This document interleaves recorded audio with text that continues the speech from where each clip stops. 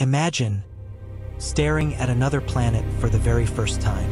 Not in a dream, not in science fiction, but through the lens of a real spacecraft.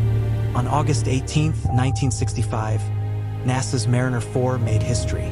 For the first time, humanity wasn't guessing about Mars. It was seeing it.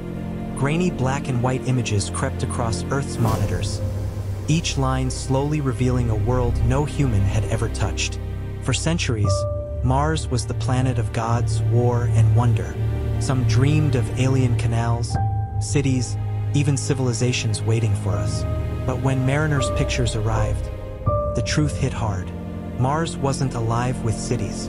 It was a barren desert, scarred with craters, silent and cold.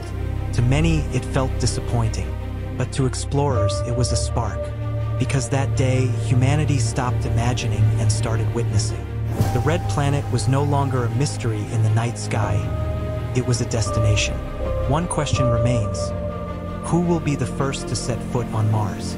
Comment Mars if you believe it will happen in our lifetime. This is Era Vibes, where history comes alive.